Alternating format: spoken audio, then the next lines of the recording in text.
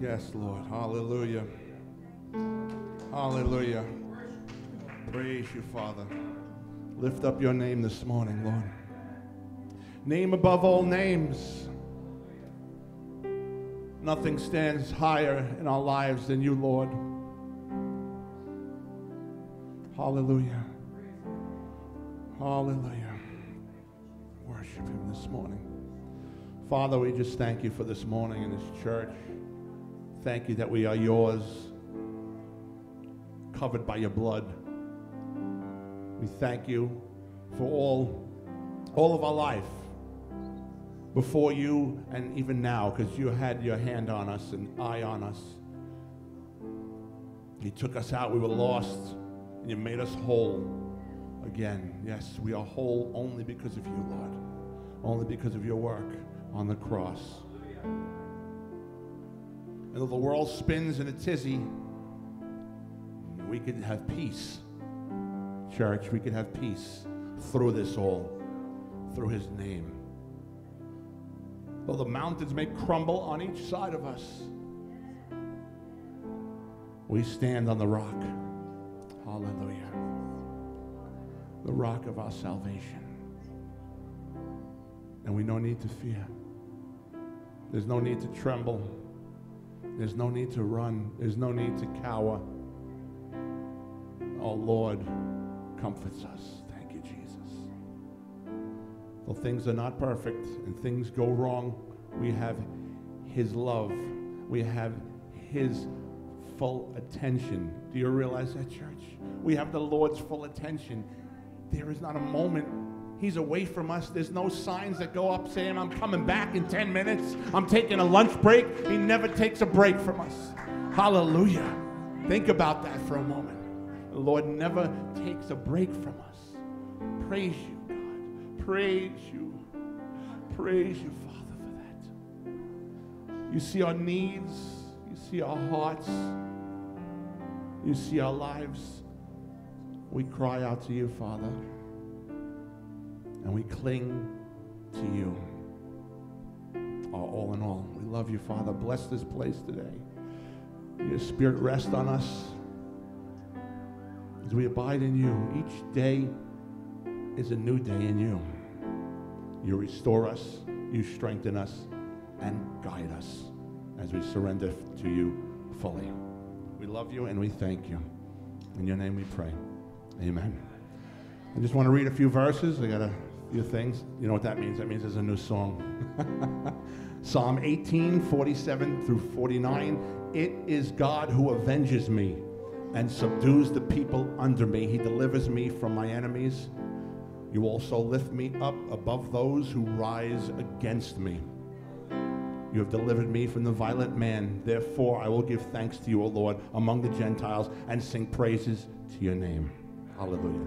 Deuteronomy 9:3. Therefore, understand today that the Lord your God is he who goes over before you as a consuming fire. He will destroy them and bring them down before you. So you shall drive them out and destroy them quickly as the Lord has said to you. Deuteronomy 24. For the Lord your God is the one who goes with you to fight for you against your enemies to give you victory. Praise him for that. Psalms 109:30. I will greatly praise the Lord with my mouth. Yes, I will praise him among the multitude. And Psalm 150, 1 through 6 is what we stand by up here. Praise the Lord. Praise God in his sanctuary. Praise him in his mighty heavens. Praise him for his mighty deeds. Praise him according to his excellent greatness. We're going to praise him with trumpet sound, with lute and harp, with tambourine and dance. Praise him with strings and pipe. Praise him with sounding cymbals, with loud crashing cymbals. Let everything that hath breath praise the Lord. Now, I have written down, we are to live our lives in such confidence in God that we are not shaken from our trust in him by any circumstance. We are told to rejoice always and to give thanks in all things.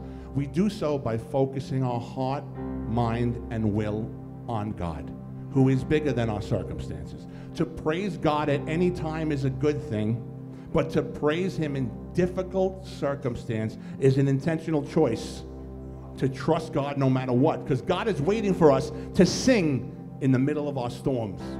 Okay? And remember who he is despite our circumstance. When we make our weapon a melody, heaven comes to fight for us. God fights for us. Praising him, regardless of the circumstances, vital and powerful. This song carries the same message. It reminds us of the biblical principle that God inhabits the praises of his people. And God will fight on our behalf as we sing out our praise. So when we are in the presence of our enemies, when things seem like a mystery, when unbelief is creeping in, when we're in the middle of a storm or surrounded by darkness, we should raise a hallelujah. Any time and every time is a good time to raise a hallelujah.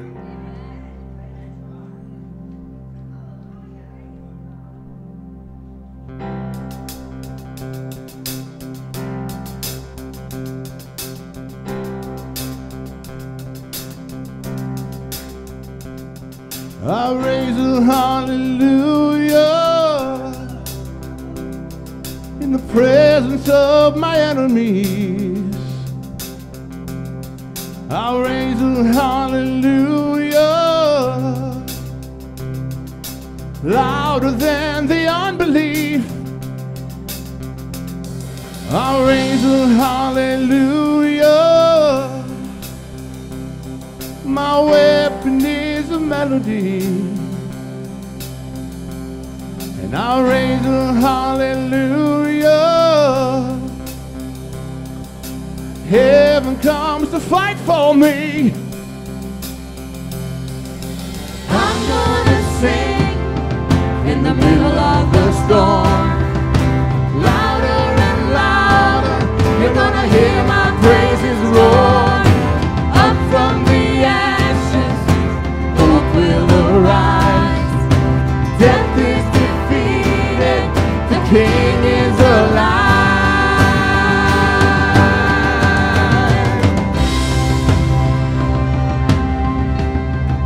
Raise a hallelujah. I'll raise a hallelujah With everything inside of me, I'll raise a hallelujah. I'll watch the darkness flee. I'll raise a hallelujah in the middle of the mystery.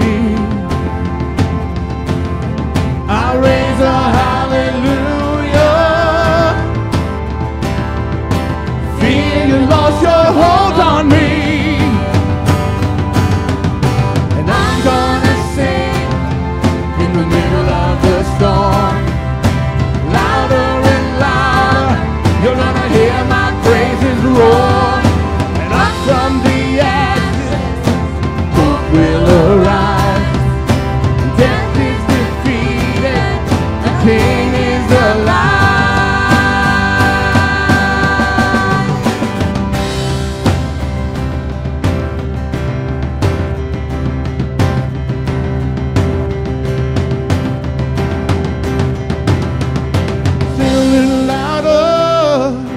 sing a little louder, Sing a little louder.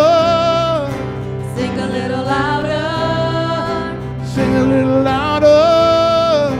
sing a little louder, Sing a little louder. sing a little louder. Come on. Sing a little louder. In the presence of my enemies, Sing a little louder.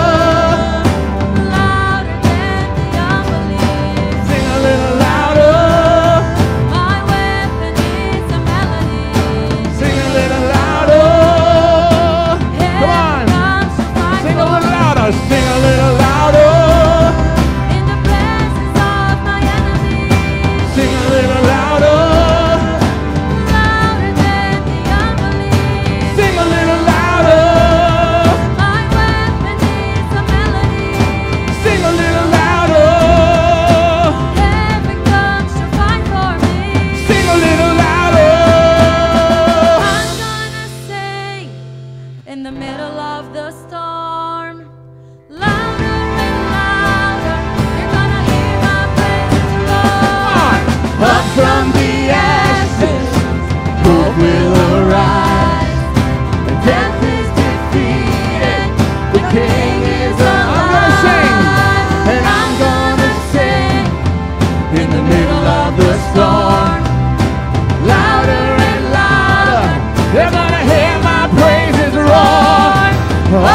the ashes, hope will arise. Death is defeated, the King is alive. I raise a hallelujah. I raise a hallelujah. And I raise a hallelujah. I raise a hallelujah. I raise a hallelujah. Praise you, Lord. Hallelujah. Thank you, Father. We praise you. Oh, thank you, Father. Praise you.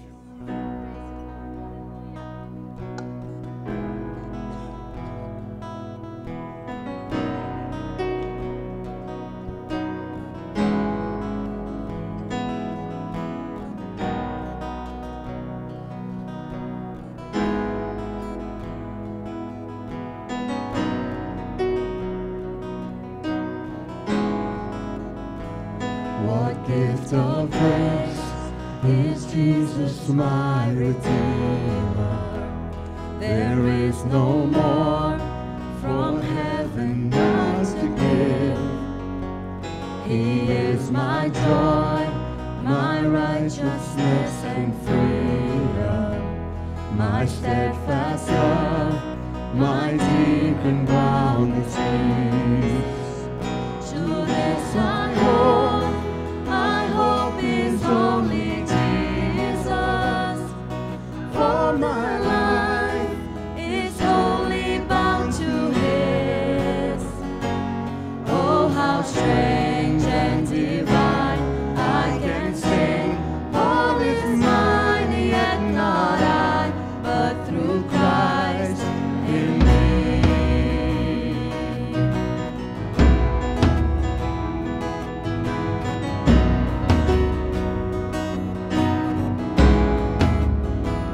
The night is dark, but I am not forsaken. For by my side, the Savior He will stay. I labor on in weakness and rejoicing. For in my need, His power is displayed. Hallelujah. To this I hold, my shepherd will defend me.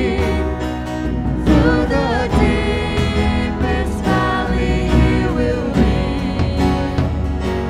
Oh, the night has been won, and I shall overcome, yet not I, but through Christ in me.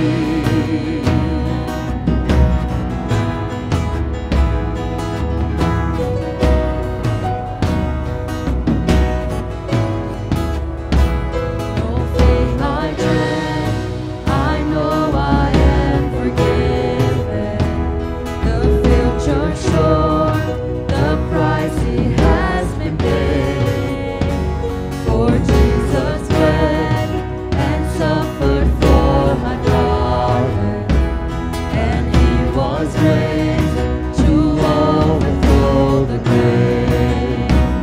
To this I hold, my sin has been defeated. Jesus now and ever is my King. All the chains are released, I can sing, I am free, and not I, but through Christ in me.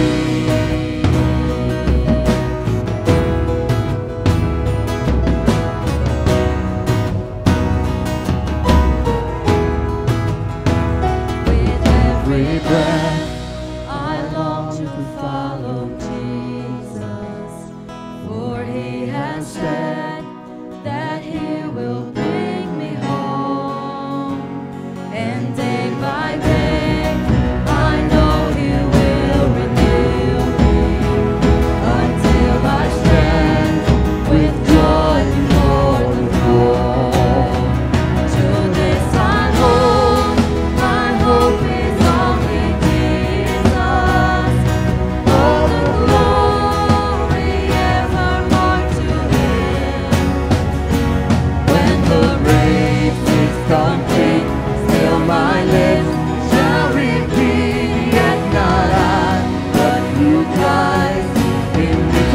hold. To this I hold, my hope is only Jesus, and all the glory evermore to Him. When the race is complete, still my lips shall repeat, yet not I, but through Christ in me. When the race is complete, still my lips shall repeat, yet not I, but through Christ in me. Yet not I, but through Christ in me. Yet not I, but through Christ in me.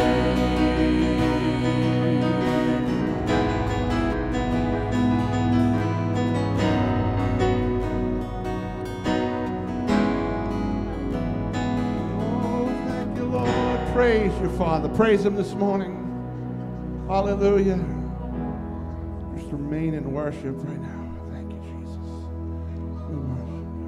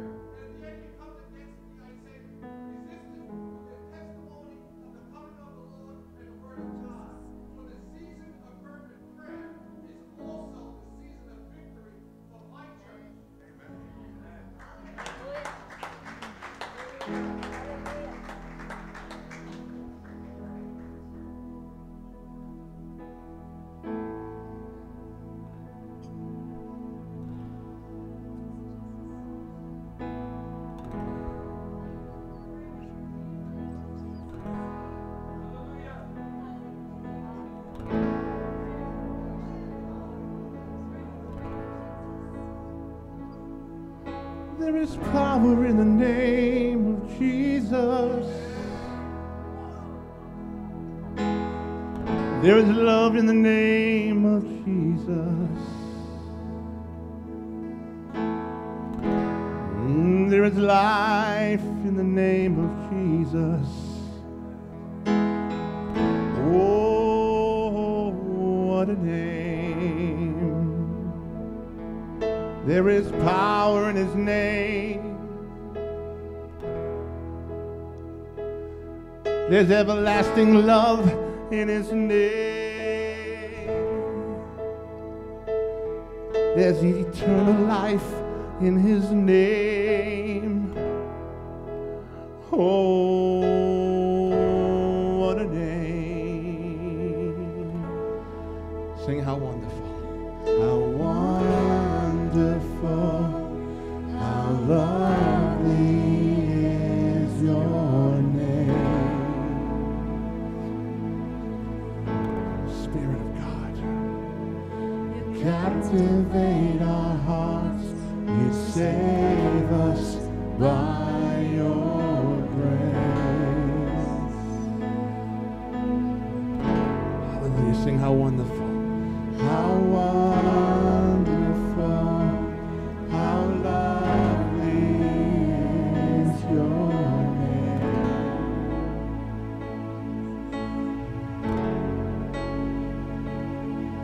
You captivate our hearts, you save us by your grace. I was waiting for you this morning. Oh Lord, your will be done, Father. Precious name of Jesus. We worship that name, the name of Jesus. lifting hands in song and dance, humbled by the glory of the cross.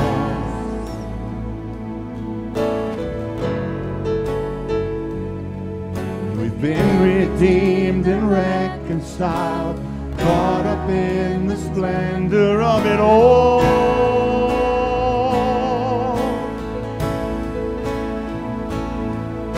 Eternal life He gave, so we will bring a song of praise. How wonderful, how lovely is your name.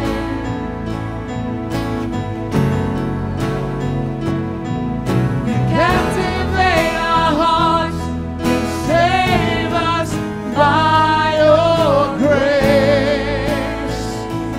Oh Jesus,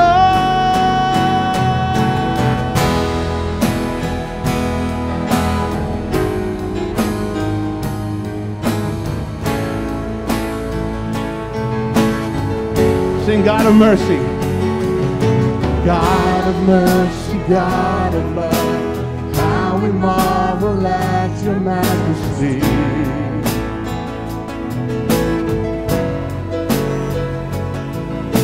As we kneel before your throne, in the beauty of your mystery. Oh, sing it out, church. We're children of the King. Father of your love we sing. How wonderful, how lovely is your name.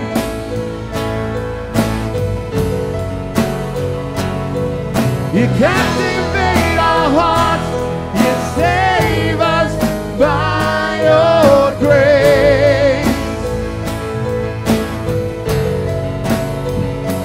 How wonderful, how lovely is your name.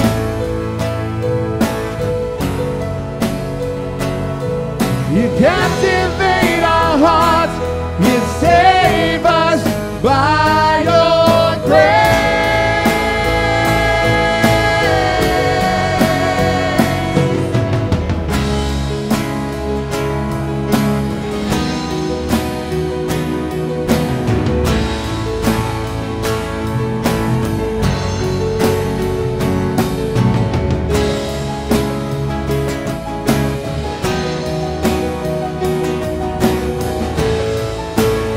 Let's sing, oh, the name of Jesus.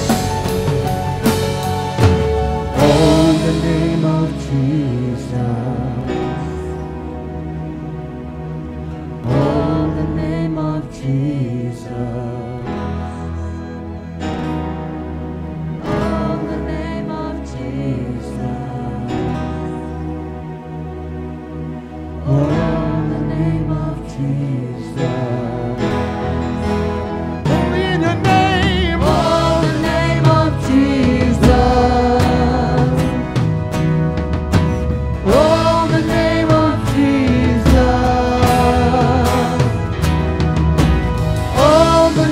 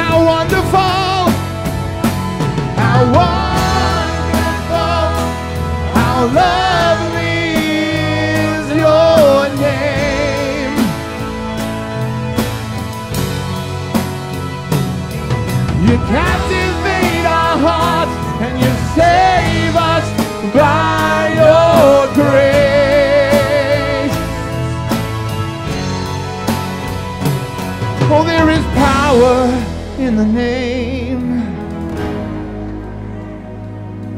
There is love in the name. Oh, there is life in the name. In the holy name of Jesus. Sing, there is power. There is power in the name. There is love in his name. There is life in the name. In the name of Jesus. Worship him. Thank you, Father, for your power. Thank you for your love, Lord, and the life you give us. And we worship you for that. We love you because you first loved us. And oh, what a love. Oh, what a love you have for us. Oh, what a love. Oof. There is no love greater than his love. Thank you, Jesus.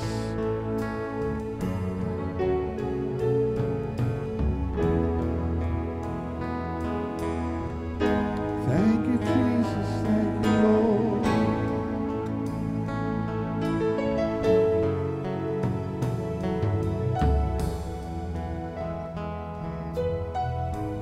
You can only imagine, church, the praise and worship when we're face to face with him. Oh. Hallelujah.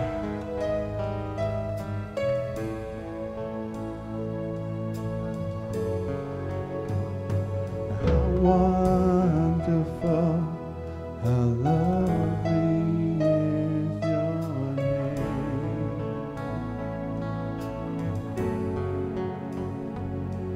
You captivate our hearts, you save us by your grace. Thank him this morning for loving us. Thank him this morning for capturing our hearts. We thank you, Father, for all that. We bring you all the glory. We bring you all the praise, all in your name.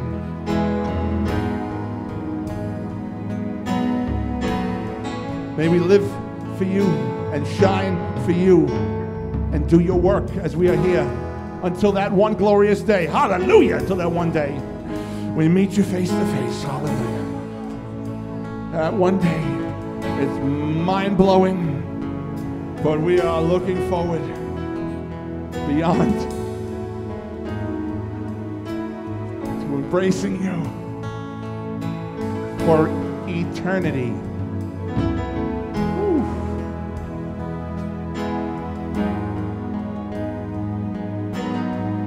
Your name, the name, the name, the name.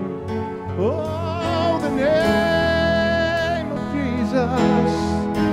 Oh, what a name. Hallelujah. At the mention of your name, oh, mountains move. Hallelujah.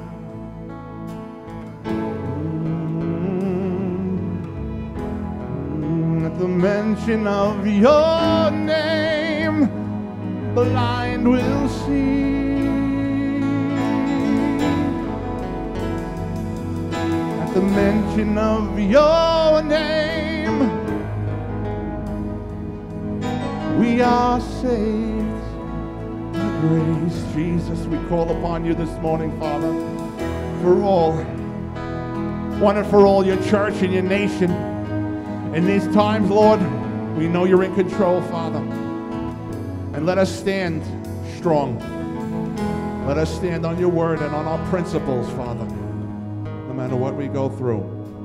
Because you have our back. You got our front, you got our sides, you got our top and bottom. We're fully engulfed in your protection and your spirit.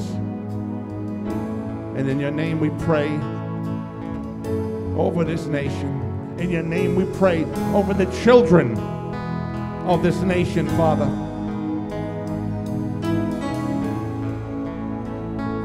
Open their eyes and cover them with your blood, Father. We thank you that we can breathe air, praise your name with our voices, our hearts, and our hands this morning, Lord. May your Spirit continue in this place as the Word of God is fed to us. We thank you, we love you, and we adore you. In your name we pray. Amen and amen.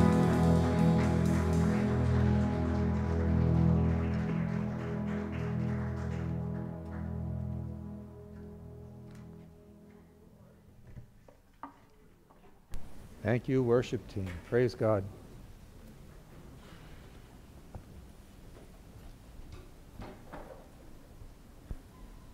Good morning, church. Praise the Lord. It's good to see. I got to tell you, when I was up here praying and just hearing everybody fellowshipping, and it's good to be in fellowship one with another. Amen? Amen. It's good to come and worship the Lord this morning. All right, Mikey, what are you trying to give me? A heart attack twice in a few months? See that guy sitting there? My best friend growing up. I think we're going on like 50-something years. Oh, don't let him talk to you because he will tell you stories. But as we pray this morning, I want to lift up a couple of people in the church for prayer. But then, being that, as Mike reminded me, 10:25 and how it worked out, that all the churches were supposed to open their doors this morning and pray for our nation. So I have something I'm going to read up here at that time, but I first would like to take a few people to prayer this morning, and I'm going to read this to you and then share some stuff with you. Amen?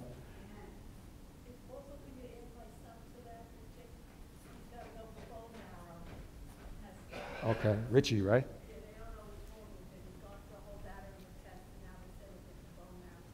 All right. You got it.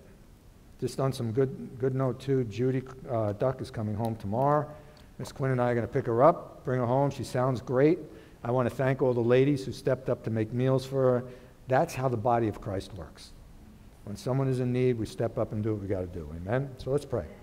Dear Heavenly Father, we do come in Jesus' name, and we thank you, Lord, the time of worship, the presence of your Spirit, Lord God, and we just glorify your name and magnify you. That, Lord, you are our shield and protector, our provider and healer, our all in all, our shepherd who cares for his sheep. And we just praise and thank you this morning. Thank you, Lord, for this time of fellowship and worship. It's so good to be in the house of the Lord with brothers and sisters who are like-minded.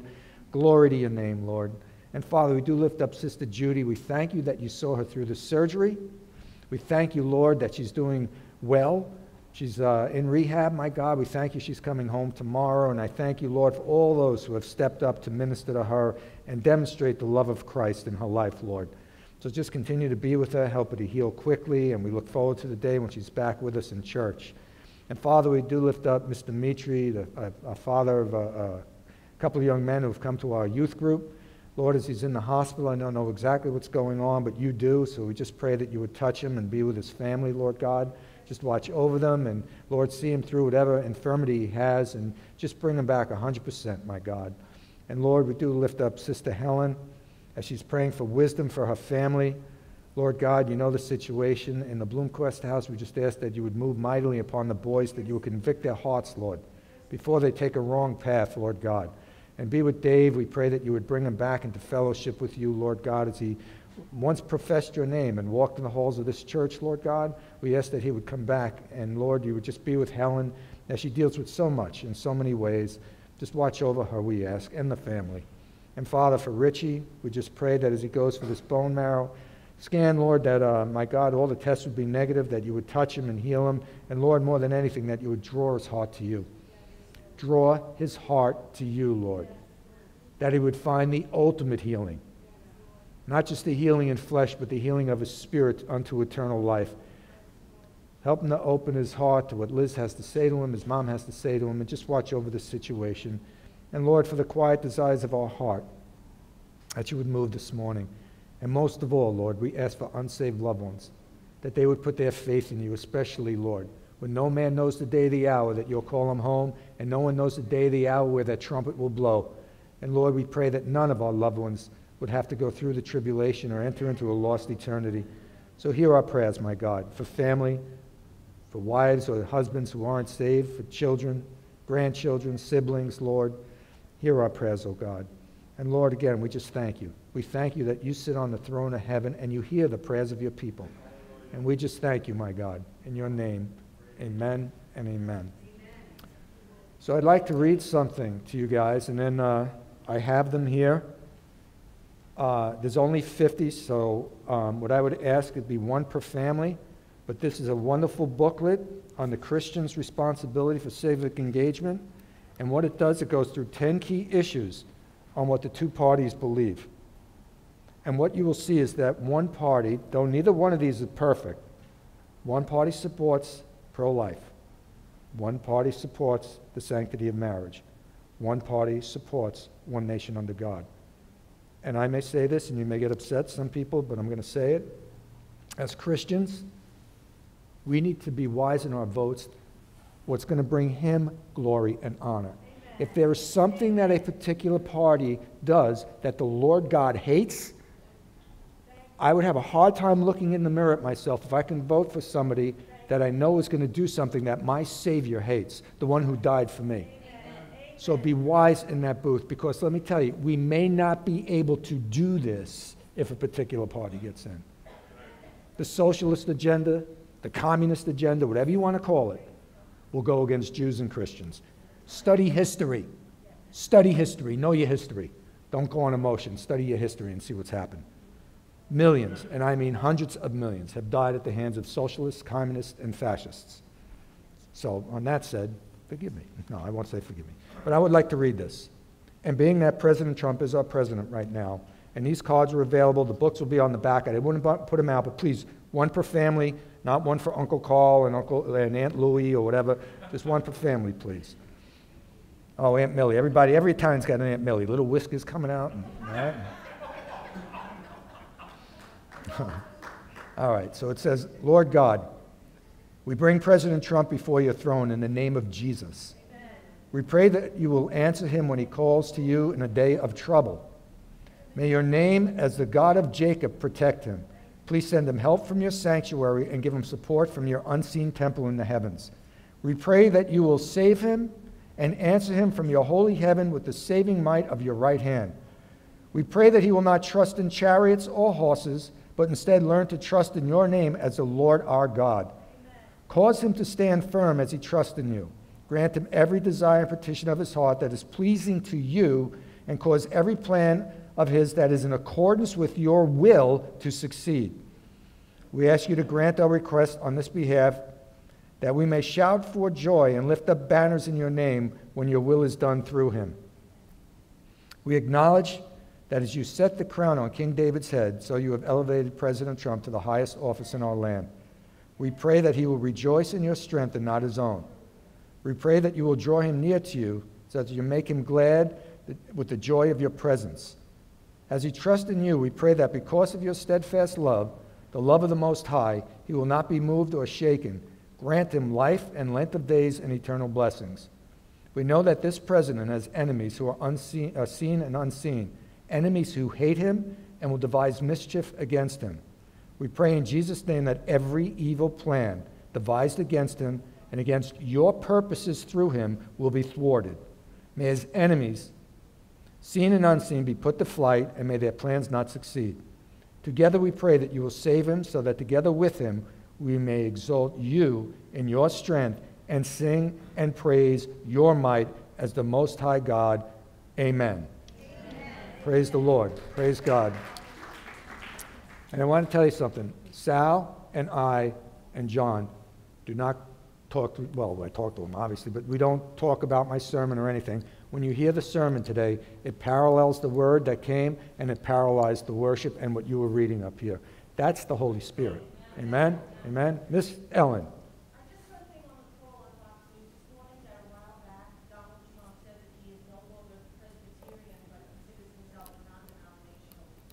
Amen.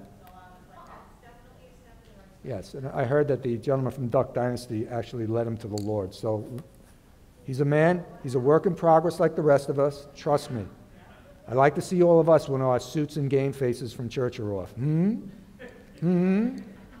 Amen? So let's just go to prayer for our nation, prayer for our president, a prayer for Amy Coney Barrett as the Senate is meeting today, and they're going to vote on her tomorrow. I mean, that's a voice that protects life and protects marriage. Amen? So let's pray. Dear Heavenly Father, we come for our nation, and what we do ask, Lord, is mercy. Mercy. For what this nation has done over the last 50 years, Lord, we deserve judgment. Lord God, we have shed 70-something million innocent lives in this nation. We have turned our back on you.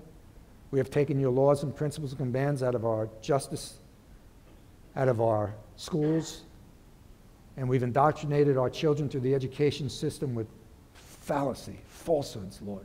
I worked in it for 30 years, indoctrinating them with socialist and liberal ideas that are contrary to your word. Lord God, we come and ask for mercy, that you would raise up righteous men and women to fill positions in authority that would fear you, that would love you, and cry out for righteous decrees and laws. Lord God, we ask that you would move upon our nation upon this coming election. Remove those who would stand against you and raise up those who would stand for you, Lord. Lord God, we pray because we desire the sanctity of life and the sanctity of marriage back in our nation. We desire that your name be exalted once again. This nation was founded on Christian principles. Do your homework, study and see the fallacy that's 1619, that they just came here to endorse slavery. Hogwash. Hogwash. Lord, we ask that you would have mercy. Mercy, my God, that you would raise up those who would serve you. And Lord, again, we just lift up Amy Coney Barrett, that if this is the woman that you would have in this position that would stand, that does stand for you, Lord, that obeys the principles of your word, that you would put her in this position to protect, use those in authority to protect the values that we hold so dear. Even the very gathering of the church together, as we see in these states that are coming against you, they're trying to inhibit the voice of the church because, as John gave your word, if you silence prayer, the forces of darkness rejoice because they know that it's our voice that can rise to the heavens and move the hand of God. So, Lord, we ask, again, for grace and mercy in our nation with this coming election. And it's in your name we pray. Amen and amen. Yes, ma'am. Hey, one more thing. Colombo. Israel has aligned itself with several Arab Yes. which has never happened. Yes. And they have come into Israel. It never happened. So they don't like Trump. No. That's part of the fact.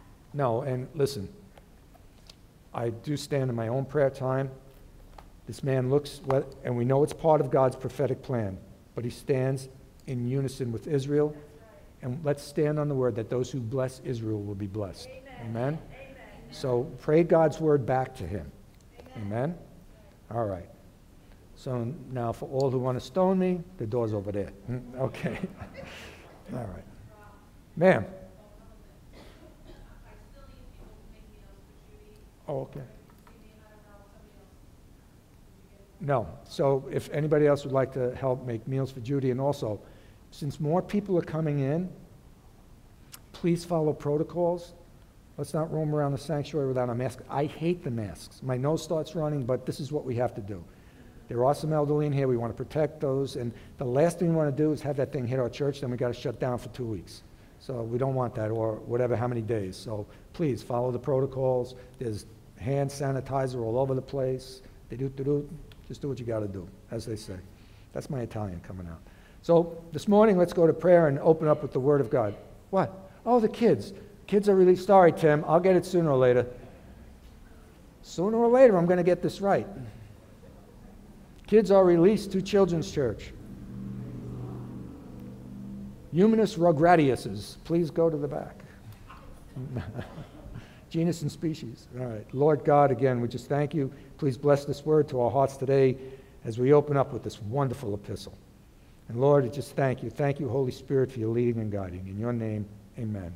Again, listen to the sermon, the words that came prophetically, and the worship this morning. But this morning we are going to start a study in the Apostle Paul's letter to the people we know in Philippi, and it's better known as what?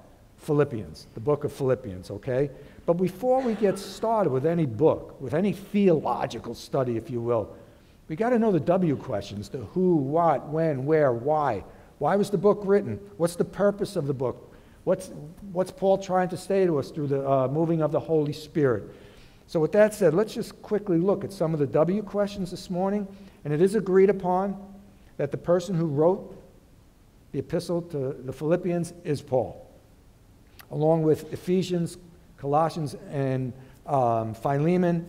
He wrote these while in prison at Rome. So he was in prison when he wrote these 4 epistles. They're called the prison epistles. And Philippians is probably written around 61 AD, okay? Philippi, now listen, was a very important city as it was a gateway from the east, from areas like Greece and Rome, because it sat on the Adriatic and Aegean seas. So it became a center of trade and cultural diffusion. So a lot of people were passing through the city, if you will. Paul visited this city on his second missionary journey. Remember at the time, if you're reading Acts, if you came out on Wednesday night when Mike did a wonderful study on the book of Acts, they wanted to go into Asia, and the Holy Spirit was like, put the brakes on, Paulie, you ain't going to Asia. There's a guy calling for you in Macedonia. I want you to go to Macedonia. So Paul, being obedient to the Holy Spirit, made his way to Macedonia. But prior to going there, he passed through 2 cities, Derbe and Lystra, which are in the area of Galatia. And he came in contact with a young disciple named Timothy. And what he does, he conscripts Timothy into coming with him as a young disciple to work with Paul on his missionary journeys. Now, he used Timothy really as a replacement, because of many of us who've studied Scripture, we know that John Mark left Barnabas and Paul and went back to his mama, and then Paul and Barnabas split, and he had 2 missionary teams, but Paul picks up Timothy kind of to replace Mark, if you will. Now, what's important is when we read about Timothy, his mother was a Jewess, she was Jewish, and his father was a Greek. Now, that's very important, because as Paul takes them along, guess who they're going to minister to? Jews and Gentiles. So he has an understanding of both cultures, just like his mentor Paul, who what? Grew up in Tarsus, a Gentile city, but was also in a rabbinical study under Gamaliel, one of the leading rabbis in Israel, to become basically a rabbi and part of the Sanhedrin. So both these men fit the bill because they understood Judaism and they understood the Gentile world to be the ones to take the gospel to both Jew and Gentile. All right? Now, and to go on, while on their way to Macedonia, what did they do? They passed through the city of Philippi. And what does Paul do into every city he goes into? He goes to the synagogue to preach the gospel, and that is exactly what he did. And at that point, the church in Philippi is birthed, and about 10 years later, Paul is going to actually write this epistle to the Philippians, all right? All right. So, we got to ask ourselves, why? Why? What prompted him? Why did the Holy Spirit prompt him to send this letter 10 years after birthing the church? Well, I'm glad you asked, as my pastor used to say, all right? First of all, he wanted to thank the Philippian church. They were wonderful in their giving. They helped to establish the church in Philippi, and they also gave money to help them with the churches in Corinth and the church in Jerusalem. And may I say to the church at Neighborhood, when there is a need, you guys, for 30 years that I've been here, have been wonderful in stepping up financially, with physical labor, in making meals, whatever it is, visiting, to meet the needs of the people in the church. And not only in this church, but the way we support missions, God has blessed us. Amen? Praise God. The second reason, he wanted to thank them for sending a dear brother named Epaphroditus to them. Epaphroditus came with gifts to help Paul out while he was in Rome, and what had happened while he was there, he became gravely ill. So Paul writes to the Philippian church to let them know that Epaphroditus was delayed because he got sick, and he wanted to know that he's coming back to you soon, that God spared him from death and has made him well. But also, what he was writing that about, listen carefully, he was trying to let the Philippian people know that he didn't abandon the faith. Epaphroditus didn't abandon the faith like Mark did, and all of a sudden, the wagging tongues would start, okay, when Epaphroditus returned. So he wanted to silence the wagging tongues. And I put in bold letters in my notes, Oh, the wagging tongues that speak without knowledge, how destructive they can be. Amen? Amen? All right. And then the third reason is that two sisters, Syntyche and Euodia, were arguing. So he's writing them to say, there shouldn't be disunity in the churches because it only gives the devil a foothold to destroy a work.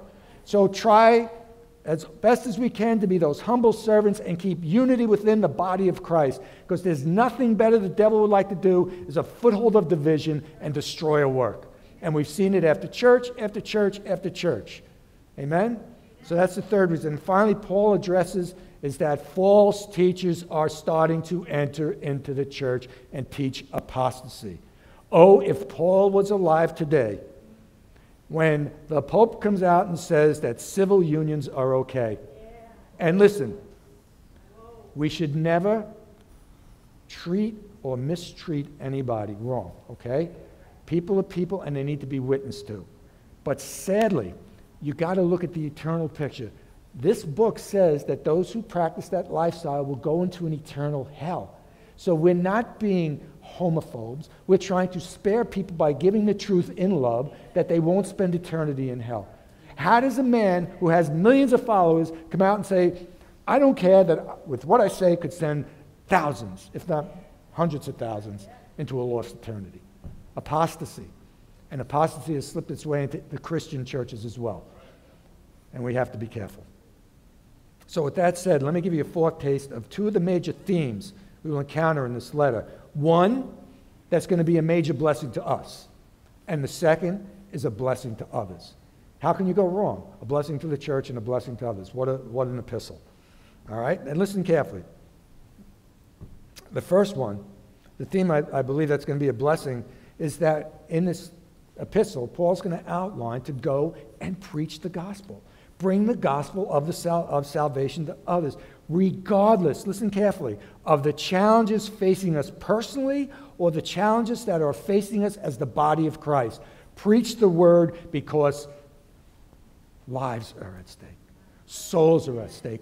And there is no cost too high, no persecution that we can face that can compare to the saving of one soul. Amen? Souls. None of us here can ever compare any persecution we incur or even martyrdom to that of the sinless one who paid the ultimate price to make the way for lost sinners. Remember, he's the Son of God who came and took the entire wrath of God, something he did not deserve, so that we, the ones who did deserve it, could be set free and be saved. Amen? Nothing we go through can compare to what the Savior went through. He was the Son of God. Amen? And Christian, he desires that none should be lost, but that all should come to salvation. All should come to salvation. And we can never say to him, the price is too high, the sacrifice too great.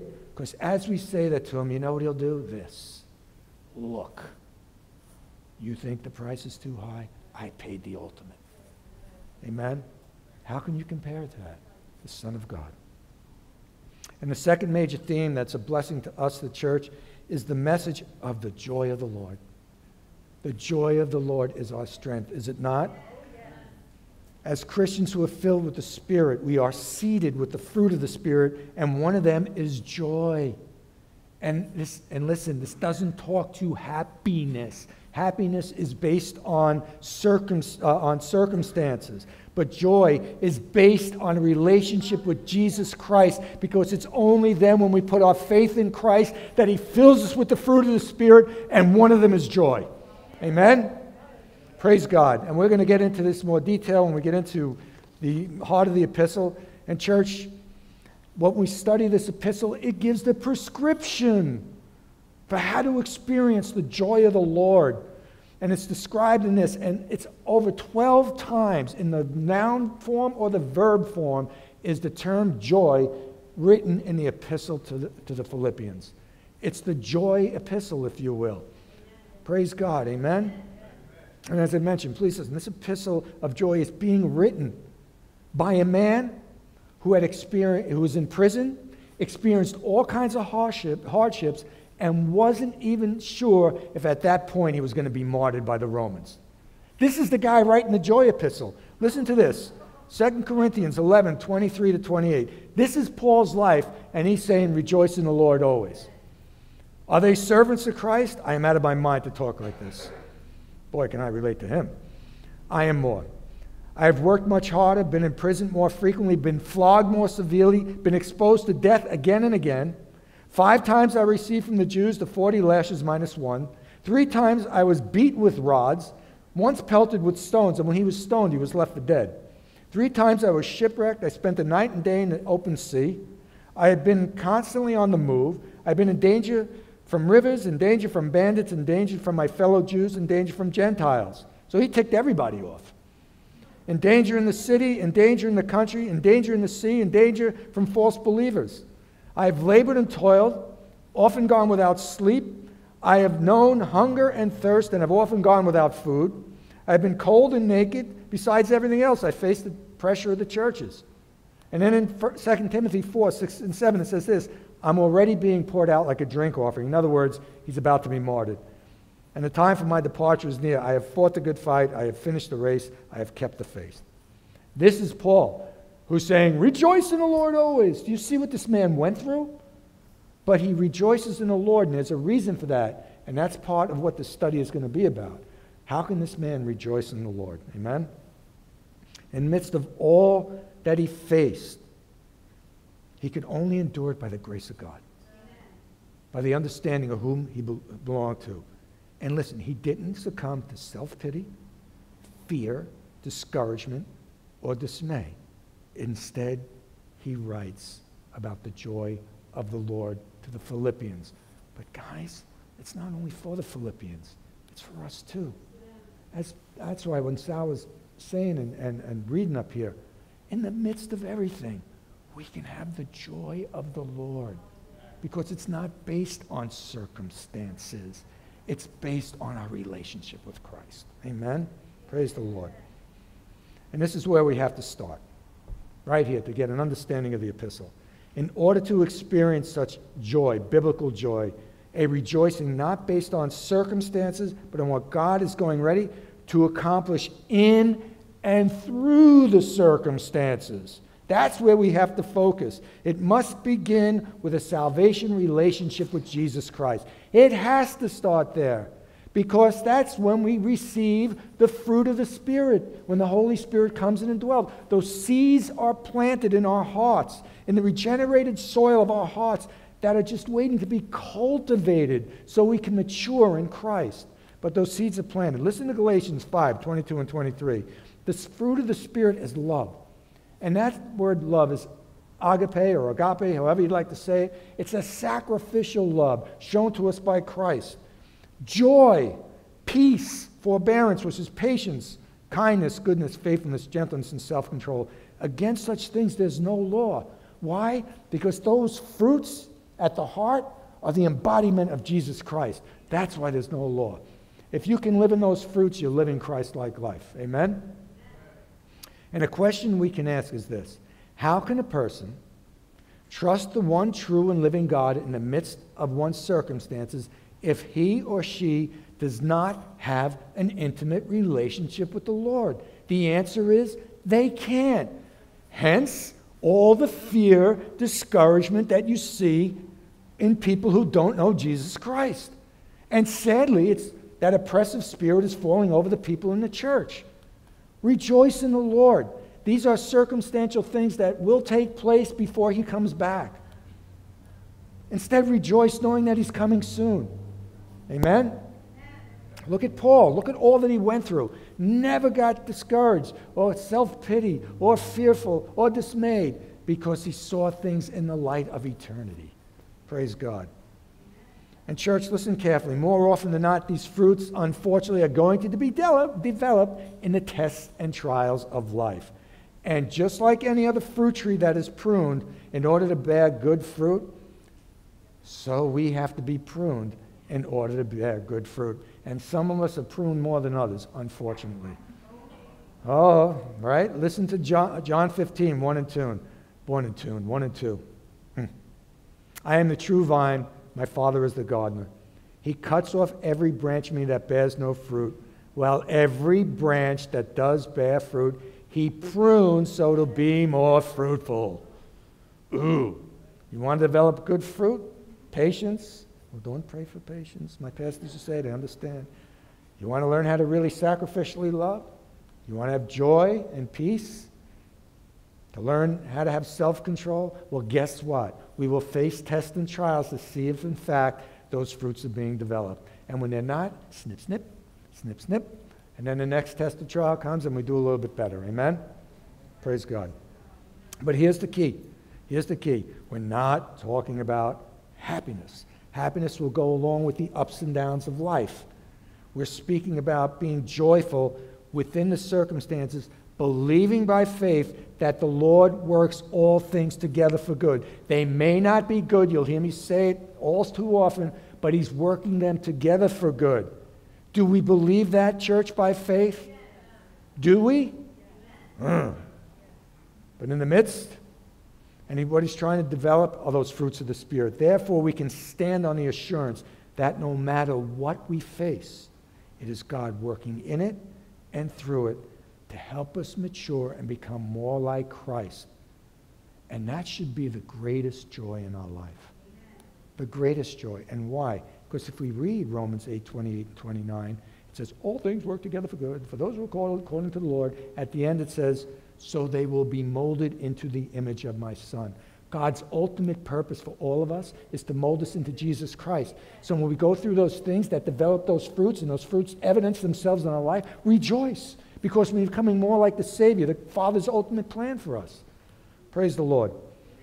And listen to James 1, 2, and 4, our favorite verse in the Scripture, and then many of you know it. Consider it pure joy, my brothers, when you face trials of many kinds, because you know that the testing of your faith produces perseverance. Ready? Let perseverance finish its work so that you may be mature, complete, not lacking anything. So why the tests and trials? To make us mature and complete, not lacking anything, so we're Christ-like. And it's funny, Sal. I'm laughing I'm saying, well, the guy steal my notes? All right? It will be a conscious choice. Do you hear me? Through the power of the Holy Spirit, to purpose to be joyful in the tests and trials of life. We're not being like, oh, this is great, I'm being beaten with a stick. No, but we can choose to rejoice in the midst of our tests and trials because we know that God has a greater purpose for it. Do you hear me? Do you believe in the God that you say, that you and I say we believe in, that he is sovereign, not only over the affairs of heaven and earth, but also over the affairs of our individual and personal lives? Is he providentially sovereign over everything? Then we can trust him. And remember what I said. I've said it before. If we're walking with him and things happen, we know God is working it for a purpose. If we go this way or this way, yes, he will discipline us. That's our own stupidity and get us back on the right track. You hear me? But if we're walking with the Lord and things are happening, there's a reason. There's a reason, Lord. I don't know why I have this hernia, and every time I stand up, I'm in pain, but you're in control. True. All right? So we just trust him. I don't know where I am in this, but that's okay. All right. Look at this. In Jesus' instructions to his disciples, I actually got off track a little bit here. Hold on a sec, guys. Okay. In church, may I say this morning that now more than ever, with all that we see going on in the world, we need to cultivate this fruit of joy. So listen, not to succumb to fear, discouragement, depression, anger, hatred, and all those emotions that go along with it. Because if we give in, and we're watching the debates, and we're listening, and we're hearing, and we're watching all the anarchy that's going on, all of a sudden fear can set in. I've seen it set in me, like, oh my God, if this guy gets elected, I end up in jail. Either that or, whatever, I don't know what's going to happen. Or discouragement, or that oppressive spirit, or hatred, because we start getting mad. We want to go through the TV. Yes?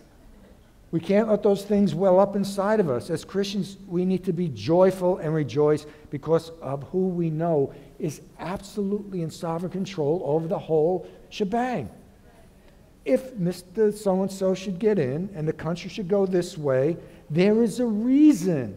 Doesn't God lift up one and bring down another? There is a reason. Will we be happy? No. Can we rejoice? Yes. Because all we should be thinking is, he's coming soon. He's coming soon. And maybe it'll be a wake-up call for the faithful. And I believe it has been. I've seen more people praying and more prayer going on than I have in the last 10 years. So we're praying. Amen? Praise the Lord. All right. So with all that said, let's get into verses 1 and 2 of Philippians. Hallelujah. I only got to page 6. And I finally got to verses 1 and 2. So let's do it.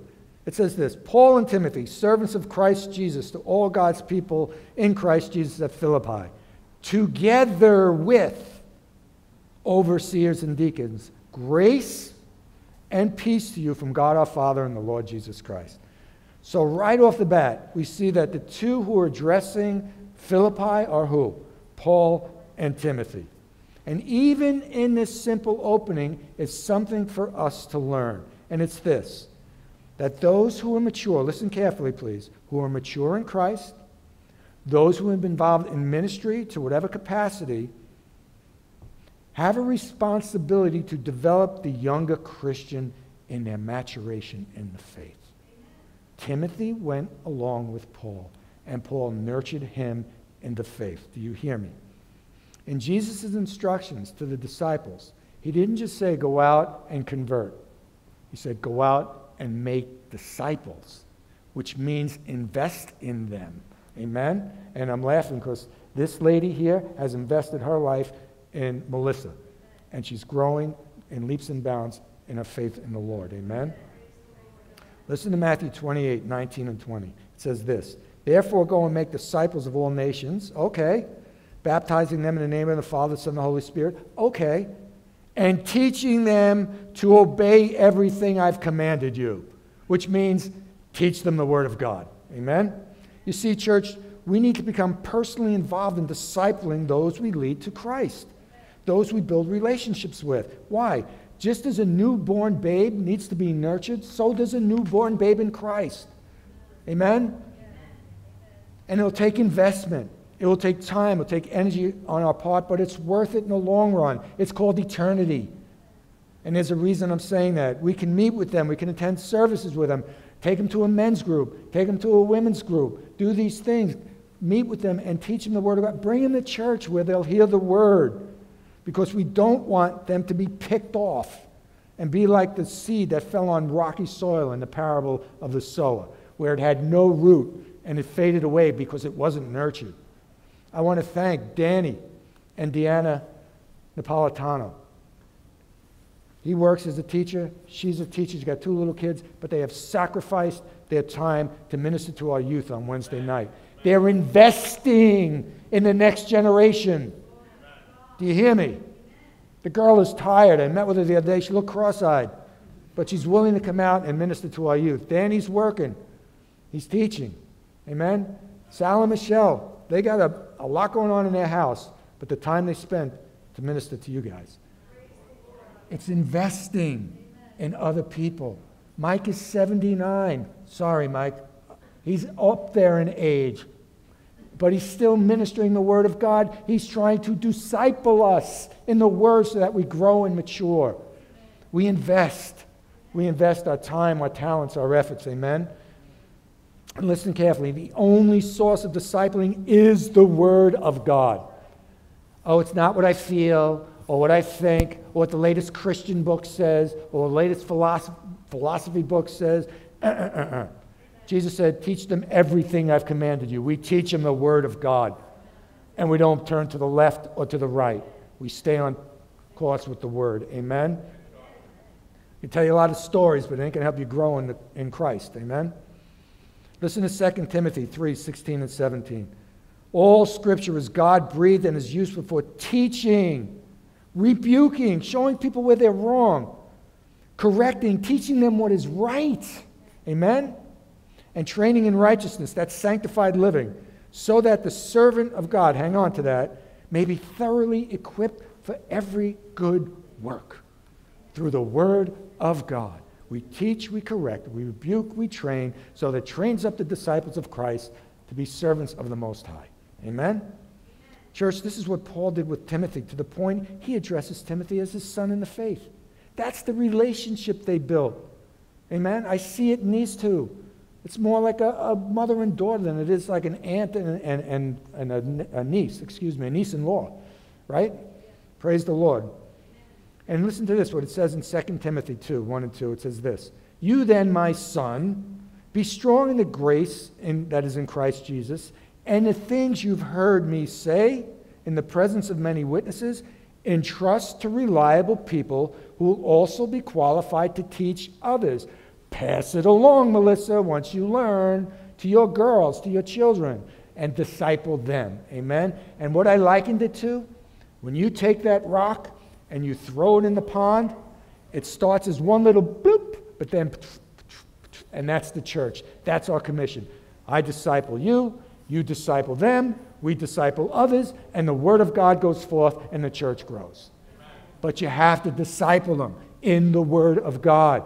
Don't leave them hanging, because then they'll get all these guys, like I said last week, come to your door, and they'll tell you, well, Jesus wasn't the Son of God, he was the Archangel Michael. You have to protect that young Padawan from the false teaching that's out there. And that word Padawan is from Star Wars, so I just love that word. All right. And in time, we know from church history, what does Timothy become? He becomes an overseer in the church in Ephesus. So Paul did his job. This young man grew up and he became an overseer in the church. All right. So let's go on now to what I call real Christianity. Ooh, real Christianity. Yes, real Christianity. And it's seen in the next very simple word in verse 1 that describes Paul and Timothy. You ready? Paul and Timothy, servants of Jesus Christ. And you know what? I wasn't going to share this, but too bad. We've got time. I was jogging around the pond early in the morning, and all of a sudden the Holy Spirit just came on me. And he said, the church needs to understand that we are servants of God. If the church can get a grip of that, if the people of God can get a grip that we are servants of Jesus Christ, the church will be on fire. Do you hear me? Then we won't be pulled away by sports and media and this and that and the pleasures of this world, because we are servants of the Master. Amen? And the Holy Spirit was saying, let your church get hold of this. We have to see ourselves in this time where all these things are distracting to us, that there's only one person who we need to give our hearts and lives to, and it's Jesus Christ. Amen? The word is doulos in the Greek, ibed in the Hebrew. And it means bondservant, bondslave. Do you hear me? Oh, I'm screaming. Sorry, Lord. Pastor would have yelled at me. And listen carefully. It carries these terms with it. The basic idea of subservience and insignificance. Do you hear me? In respect to the Master. Subservient in that our lives are totally dedicated to Him. You hear me? Totally dedicated to Him. Nothing should take our place before the Master. Amen? And it's insignificant, and He always receives the glory, the honor, and the praise, no matter what work we do. If you're the pastor of the church, the worship leader, the guy who takes care of the building, we don't get the glory. He gets the glory. Amen? Praise God. And this term doulos was sometimes used to someone who voluntarily became subservient to another, but it more than often referred to those who were in permanent bondage to the master. Now there's a great sermon for today, huh? Oh, permanent bondage to a master? Yeah, that's what it says in the Word of God. There was no release from this position until the person died. They were for their life entrusted to their master. Amen? And as I stated, there is a word in the Hebrew, it's ibed, and there's a little catchphrase in the Hebrew that allows for a little escape clause. So listen carefully, all right? If a Hebrew slave worked for someone for 7 years, after 7 years, they could be let go unless they choose to stay with the master. Listen to Exodus 21, 2-6. It says this: if you buy a Hebrew servant, he is to serve you for 6 years, but in the 7th year he shall go free without paying anything. If he comes alone, he's free to go alone. But if he comes with a wife, if he has a wife when he comes, she's to go with him. If his master gives him a wife and she bears him sons and daughters, the women and the children belong to the master, but only the man shall go free. But if the servant declares, I love my master, I love my wife and children, and don't want to go free, then the master must take him before the judges. He shall take him to a doorpost, and drive an awl through his ear, and then he becomes a doulos, a bondservant for life. So, if the person chooses this, as we see in the end of verse 6, if he chooses to stay, he can stay with the master. Now take a step back for a moment. I want you to think about this scenario. The servant is relinquishing his own personal freedom. He's relinquishing all his rights.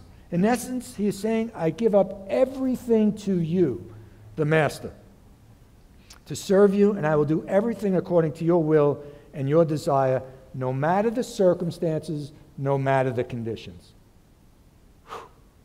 How many people would be willing to give up all their freedom? Think about it. And this becomes the servant's mantra. Whatever you say, I will do. Wherever you send me, I will go, because your will has become my will. Amen? So let me ask you a question.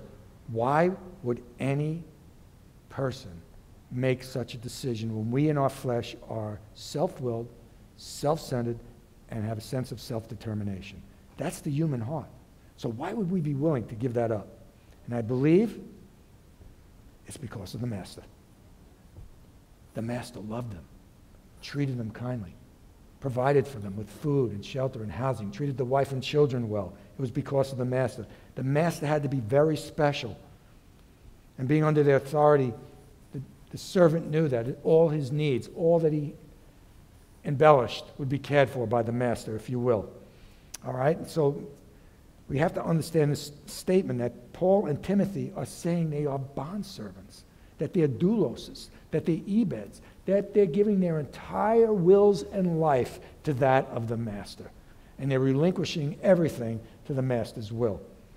And and you got to understand, who are they bondservants to? They're bondservants to Jesus Christ. That's what it tells us. Bondservants to Christ.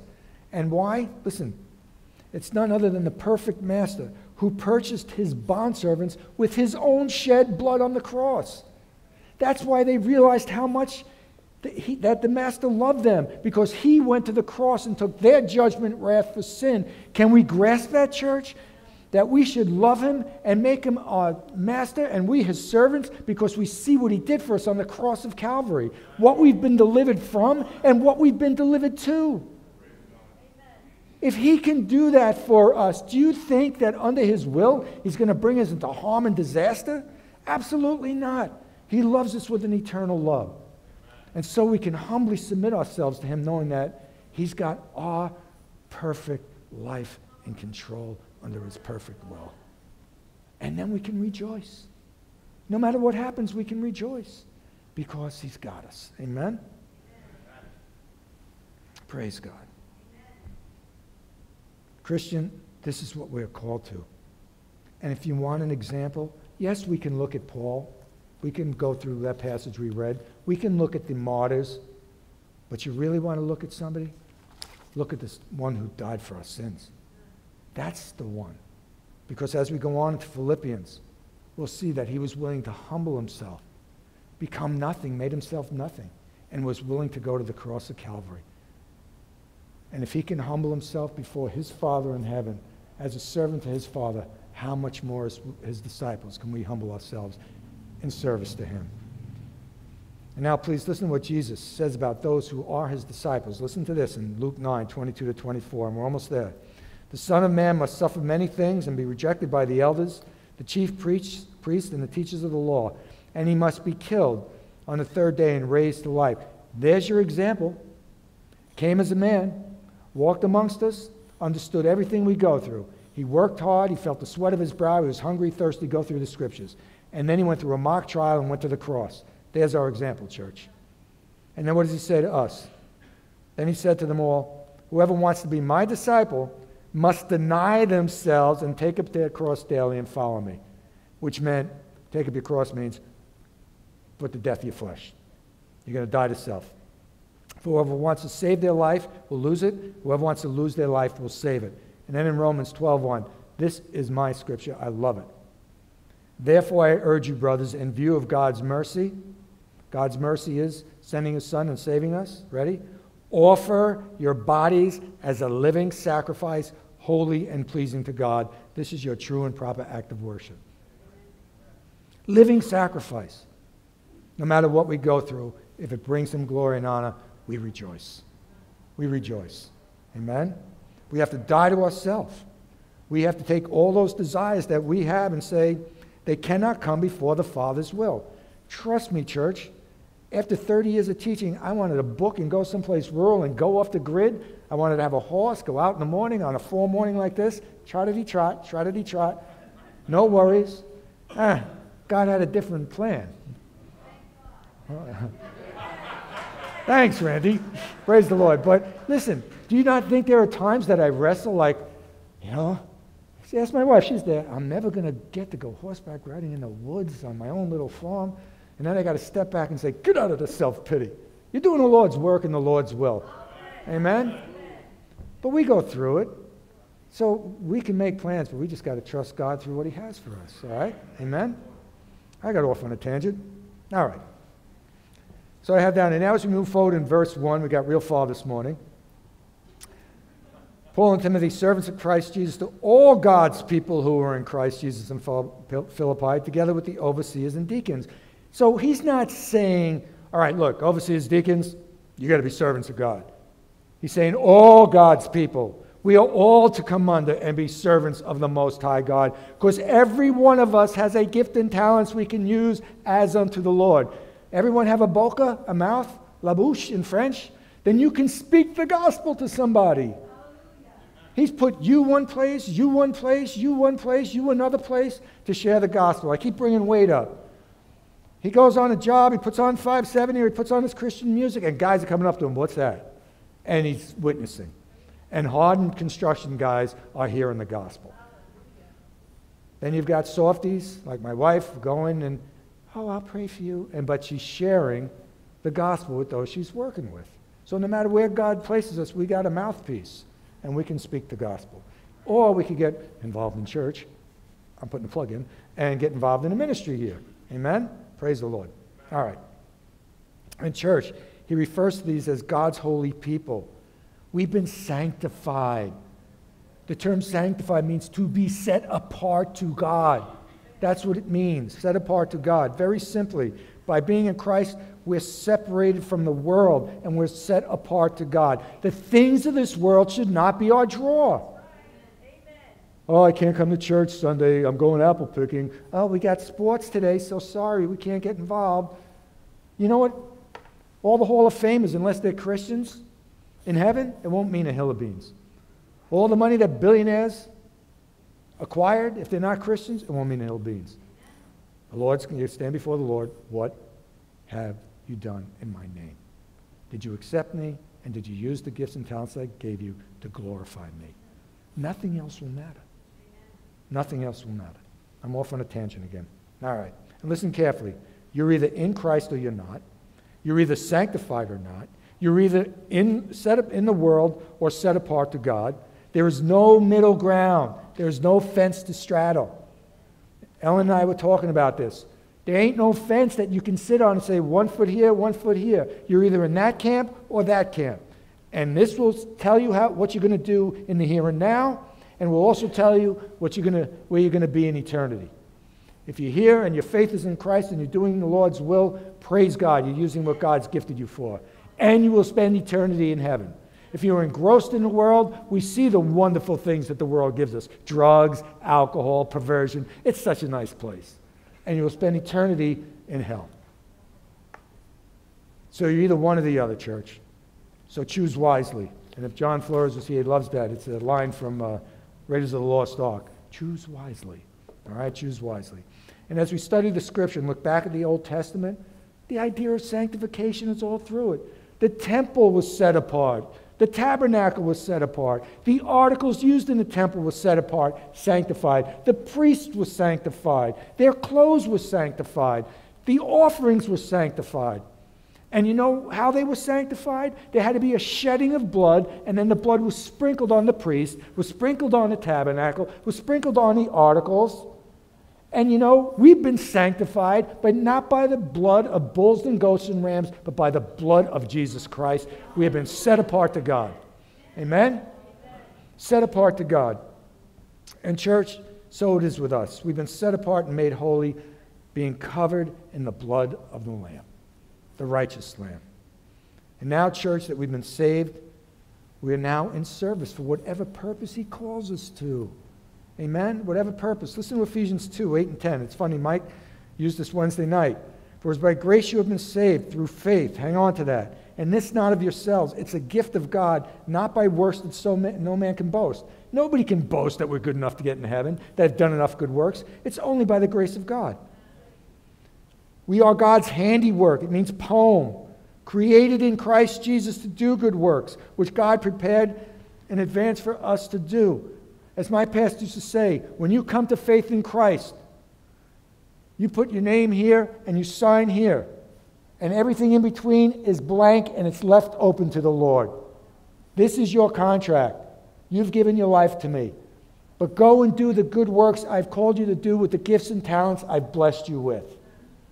That's our service. Amen?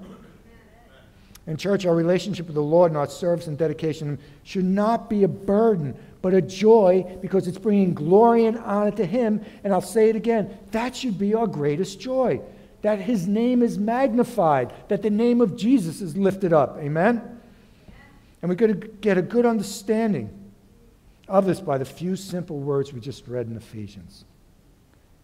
And the words we'll read here in verse 2 of Philippians, which state, grace and peace to you from God our Father and the Lord Jesus Christ. Grace and peace to you. Family, look, all of us are born in Adam. All of us have a sin nature. All of us will sin, and we get more clever at it as we mature. We become more manipulative and more cunning as we mature, so we can gratify the desires of the flesh. Oh, me? We get real good at it. And if anybody is perfect out there and doesn't feel that way, I'll pray with you here at the altar after service is over. When we sin, we act in rebellion against the Lord and violate His moral law. And the perfect, moral, and holy God must judge sin as sin. And the judgment for sin is death. Read Genesis 2, 16 to 17. And listen to these two verses from Romans 3:23 and 6:23. All have sinned and fall short of the glory of God. That's all of us. For the wages of sin is death, but the gift of God is eternal life in Christ Jesus. We all deserve death, but He's given us eternal life. The gift of God is eternal life, church. And that is what God's grace is. It's a free, unmerited gift given to us by the Creator of all things, and we don't deserve it. That's mercy. He gives us this gift. It's called grace, that we can come into the presence of a holy God. Amen? We've been set free from the executioner's block. Do you get it? Set free. We are supposed to die the death Christ did and be thrown into the lake of fire, but He set us free because He took our place. He took the executioner block for us. Praise God. He came as the propitiation for sin and took what we deserve so we won't have to.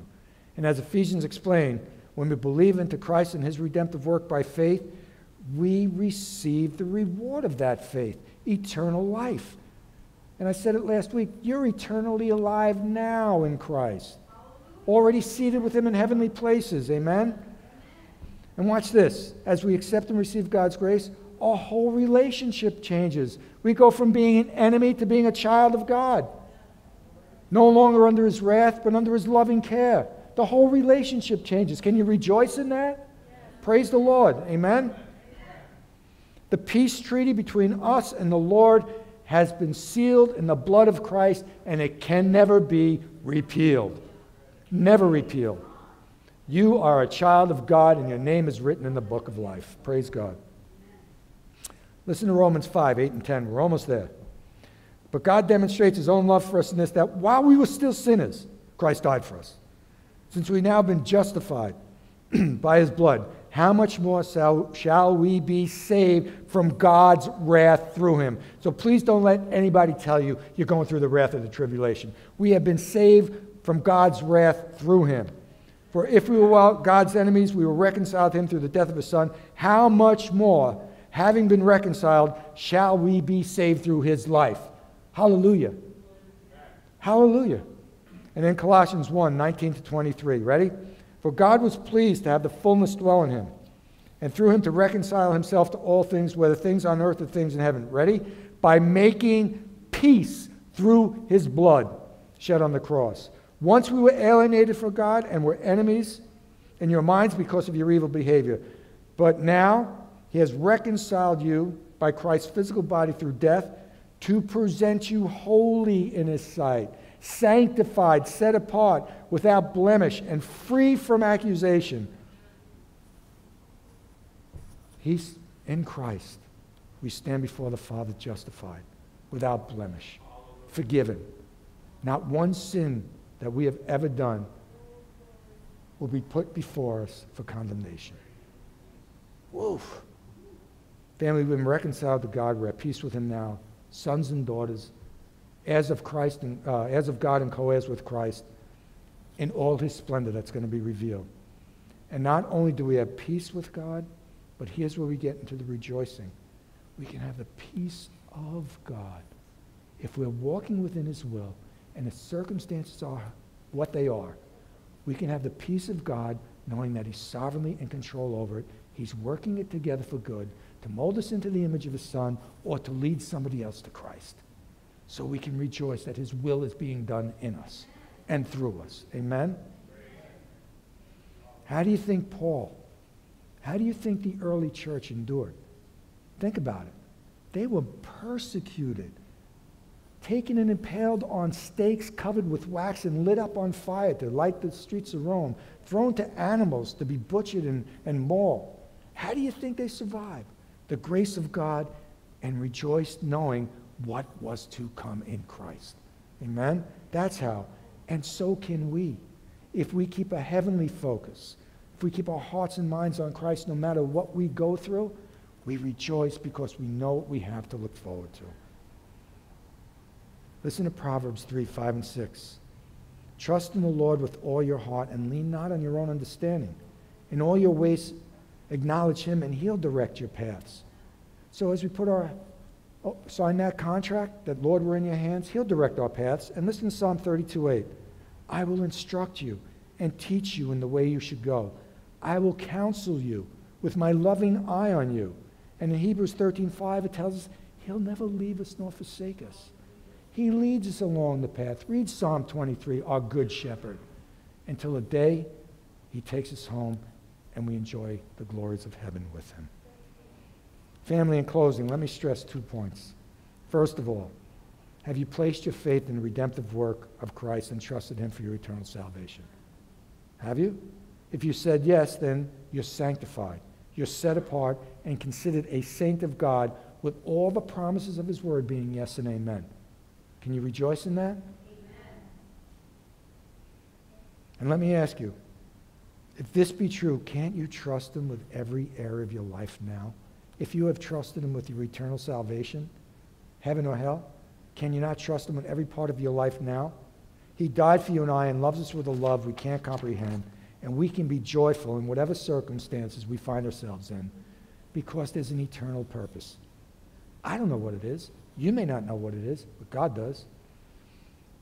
And with this understanding, and through this morning's message that's based on God's word, not mine, being sanctified in Christ, we have been set apart to him so as to be used for his glory and honor. This includes using our gifts and talents, our time and resources to serve the Lord and not the prince of this world or our flesh any longer. And it also includes the proclamation of his gospel. Don't you want to see other people come to faith? That's why he died. That's why he came. Aren't you glad that you came to faith? That somewhere along the line you heard the gospel and was saved? Amen? So I'm going to leave you with 3 questions to ponder.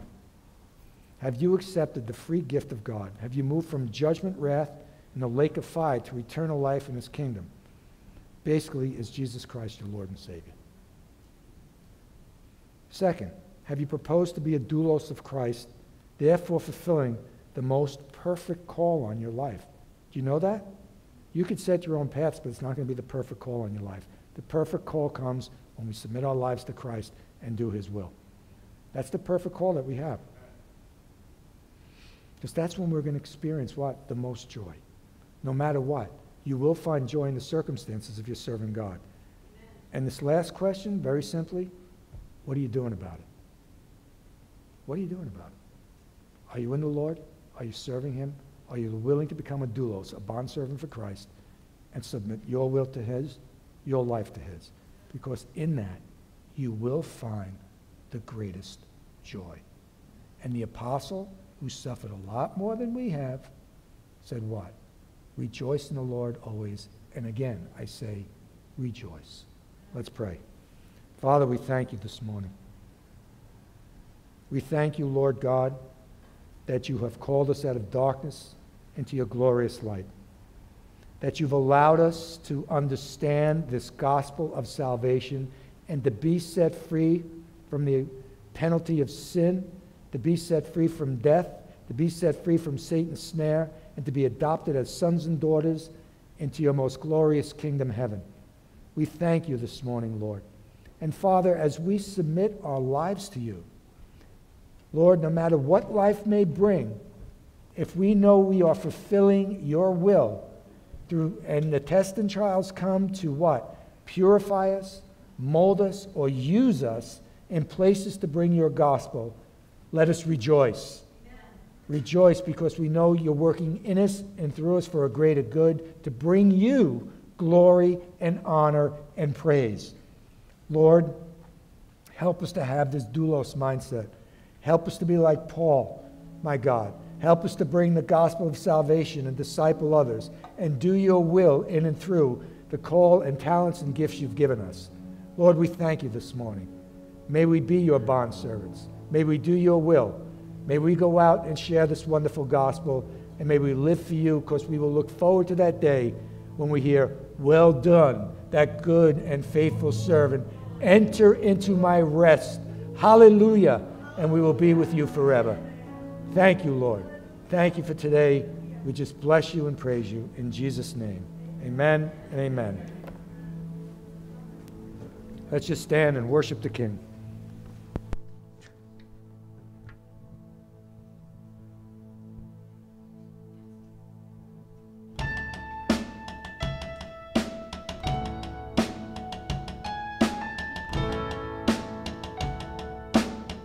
We need no other hiding place.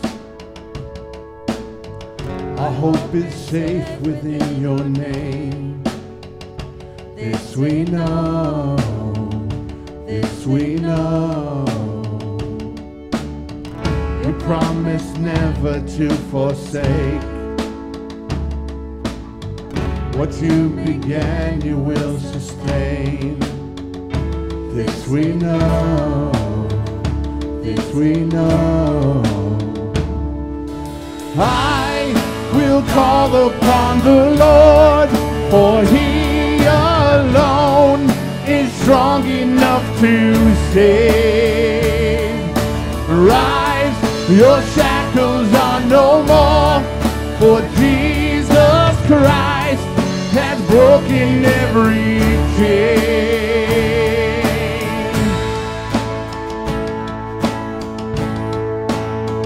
All of the heavens, all of the heavens and the earth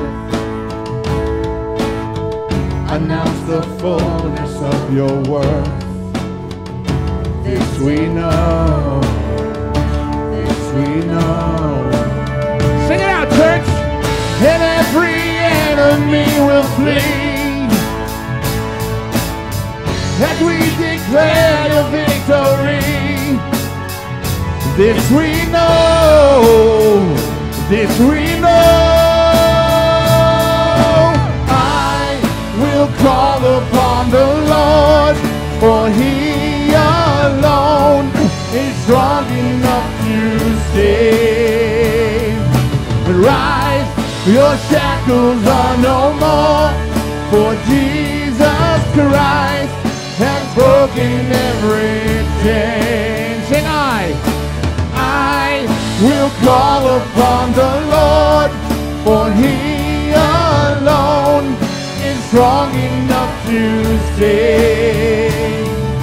Rise, your shackles are no more, for Jesus Christ has broken every chain.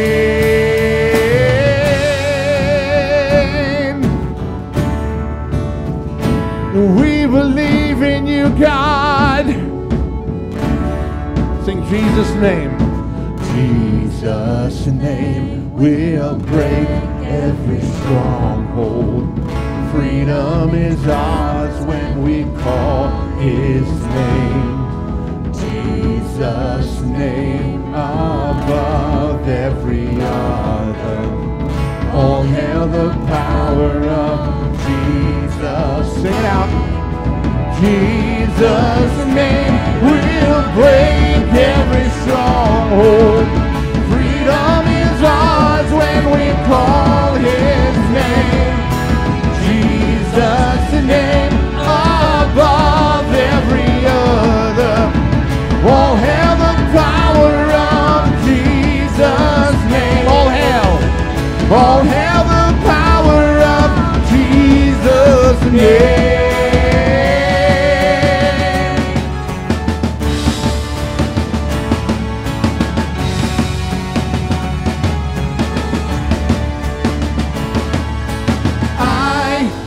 Call upon the Lord, for He alone is strong enough to save. Rise, your shackles are no more, for Jesus Christ has broken every chain. And I will call upon the Lord, for He alone strong enough to save. Rise, your shackles are no more, for Jesus Christ has broken every chain.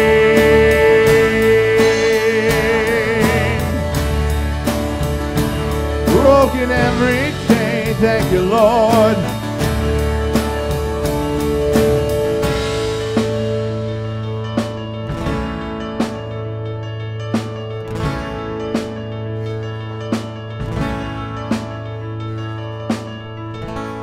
Hallelujah. Father, we thank you. We call upon your name. And our prayer to you is, oh, to be more like you. Oh, to be more like Jesus. Show us. Guide us. Continually teach us, Lord, so that we can be whole in you. We thank you for our service today. We thank you for your message, your word, and your spirit that's over us. As we leave here today, Father, we just want to thank you again and honor you with our praise and give you all the glory. We thank you for our church, and we thank you for our life in you. In your name we pray. Amen.